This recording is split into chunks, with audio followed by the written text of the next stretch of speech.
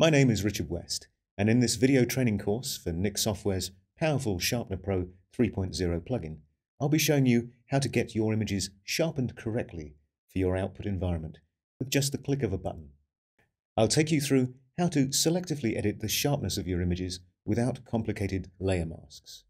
We'll also cover managing sharpening for your images from a range of host applications such as Adobe Photoshop and Lightroom and Apple's Aperture. We'll start by getting you familiar with the interface and show you how to get impressive results from your images fast. I'll also show you how you can use Nix plugins in combination with each other to superb effect. The Pre-Sharpener plugin ensures that your images are optimally sharpened from the start before you move into any other editing.